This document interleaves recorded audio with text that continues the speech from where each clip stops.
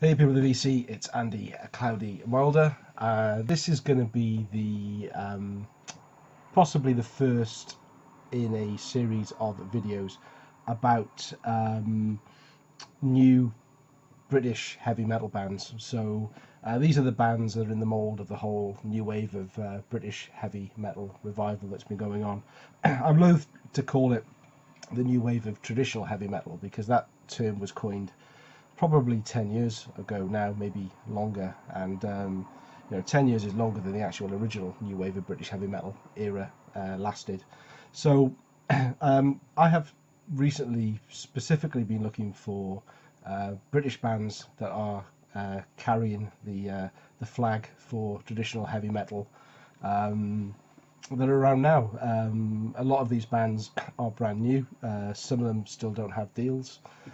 Some of them have just released one, maybe two albums. So for this video, I've put together 5 bands which I think are pretty good. I wanted to introduce you to them, if you're not familiar with them already. That is, you're not going to find anything with the whole traditional metal scene. You're not going to find anything mind-blowingly original or new. Otherwise it wouldn't be traditional heavy metal for starters. You'll find that all these bands will have been influenced by the likes of Maiden and Priest and Saxon, Diamond Head and Angel Witch, but they all interpret their influences in their own way to produce something new, but obviously still within the confines of the traditional heavy metal genre, if you want to call it that. There's some of the bands in here that maybe a little bit more power metal, maybe a little bit more speed metal, but what they'll all be is British, and what they'll all be is flying the flag for British metal in 2018 and beyond. So I picked out 5 bands for you. Let me just dive in and go for them. So I'm going to start off with probably my favourite band around at the moment, and that's Seven Sisters. They were formed in 2013 in London. They've got 2 albums to date. So the self-titled album here from 2016, and the recent release, which is called The Cauldron and the Cross, from this year. What I like about Seven Sisters is they are a little bit different from the other bands that are around at the moment. They've really got their own style. They certainly have a probably a Paul Di'Anno era Maiden influence to the sound. In fact, they on their Facebook page they describe themselves as Paul Di'Anno era, Iron Maiden and Angel Witch. But they've got absolutely great songwriting, and I think one of the issues that a lot of these traditional heavy metal bands that are brand new and out now and really reliving the glories of time before a lot of these guys were even born is there's not really anywhere they can really go creatively, because if they do, then they move away from the traditional heavy metal sound, which is what has influenced them, and they no longer become traditional heavy metal.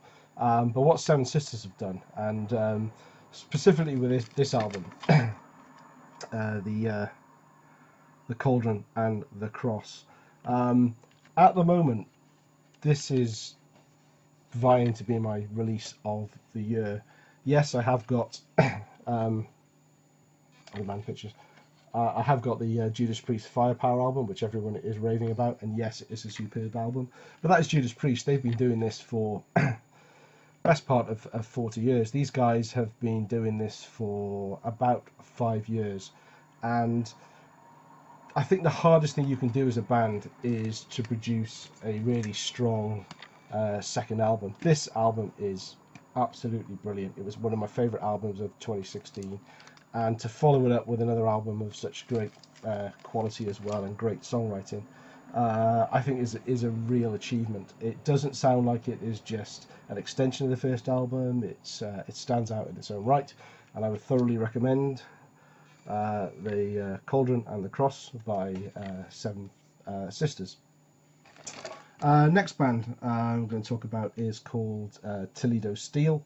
Toledo Steel have been around since 2011, and they're from Southampton in England. I have 3 of their releases, all on CD. The first 2 were self-released EPs. This is the self-titled EP from 2013. It's just a 3-track EP. The second was called 0 Hour from 2015. And this was a 6-track EP, and this was my introduction to the band, and it really got me into them. Children of the Sun is absolutely killer track, and they have their own self-titled song on here as well.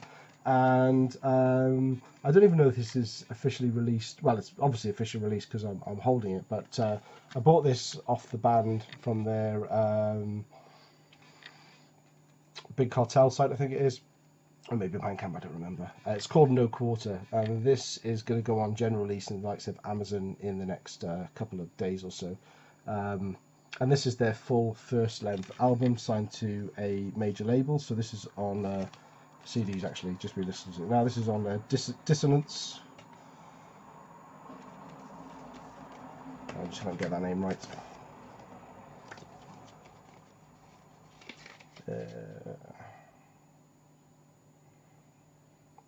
Yeah, Dissonance Productions. Dissonance Productions is really championing the new wave of British heavy metal bands around at the moment. The Seven Sisters album is also on the same label. Toledo Steel are more sort of Bruce Dickinson era influenced Iron Maiden, but they also list Judas Priest, Saxon, Scorpions, and Deep Purple as their influences as well. Another great band, check them out. The third band is one that you will have seen me shown a couple of times before, and that's a band called Midnight Force, and they are from Glasgow in Scotland, not too far from where I live.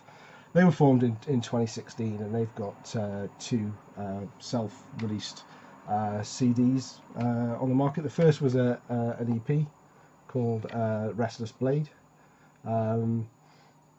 I saw Midnight Force, the first time I saw Midnight Force, first time I heard of Midnight Force is they were supporting High Spirits, and also Toledo Steel were on the bill as well, up in Bannerman's in Edinburgh, and they were really, really good. So I ended up picking up the CD, the EP. And again this year they have released an album called Dunsinane, not the easiest to pronounce. Now, their influence is sort of classic heavy metal, except Judas Priest, Riot, Warlock, Angel Witch, and these are the ones that they describe on their Facebook page as well. Tank, Demon, Grim Reaper, and many, many more. A lot of the lyrics are kind of medieval themed. This is a little bit different from the others. It's not kind of straight up influence of the likes of Maiden. It's self-released as well, so it's a little bit rawer. The singer has got quite a unique voice, I think. Does a lot of the high, I don't want to call them screams. It's not really screams. Maybe it is, but it may be an acquired taste, but it's a taste I acquired quite early on, so I really like them as well. The sound of the production to me is more akin to sort of early new wave of British heavy, so sort of that late 70s, 1980 sound to the music. But definitely a band to watch out for. And in fact, in end of June, there's a show coming to Edinburgh with all 3 bands. So Midnight Force, Toledo Steel, and Seven Sisters are all going to play at Edinburgh, and thoroughly looking forward to that as well. Fourth band I have for you is a band that was formed in 2009. They're also from London. They have 2 albums as well. The first album was self-released. The band is called Neuronspoiler.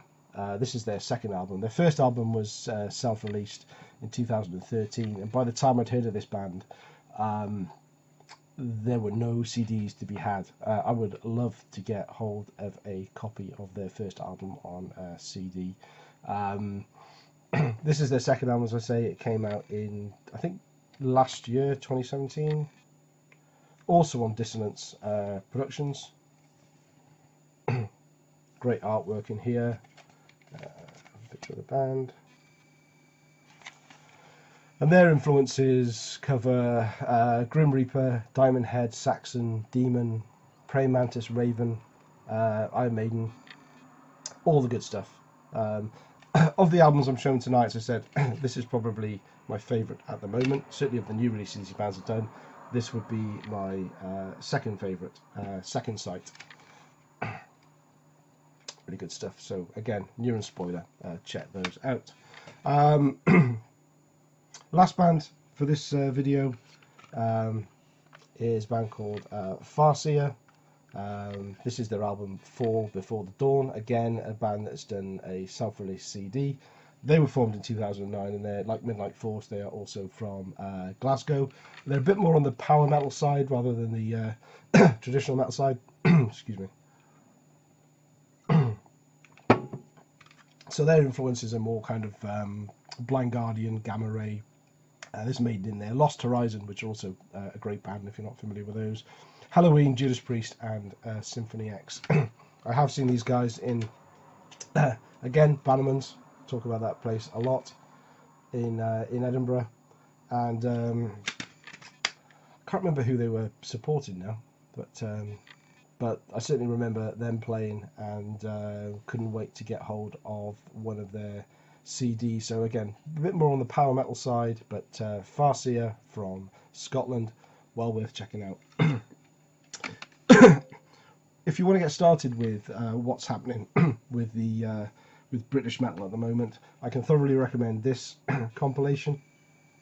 Again, I'm going to sound like an advert for Dissonance Productions, but this is something that they put out, and it contains 9-10 tracks.